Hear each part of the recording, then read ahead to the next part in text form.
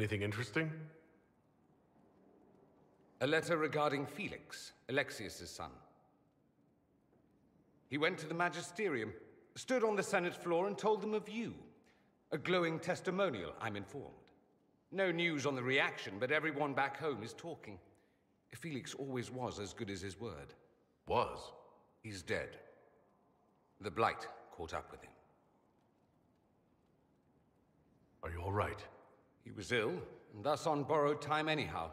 It doesn't mean you can't regret his death. I know. Felix used to sneak me treats from the kitchens when I was working late in his father's study. Don't get into trouble on my behalf, I tell him. I like trouble, he'd say.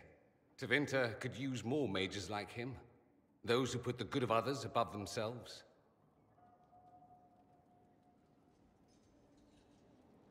You make it sound like he was a better person than you. What a mad thing to say. Few people are better than I.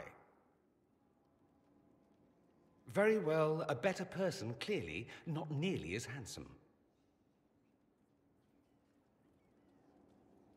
Thankfully, Felix wasn't the only decent sort kicking around Thedas.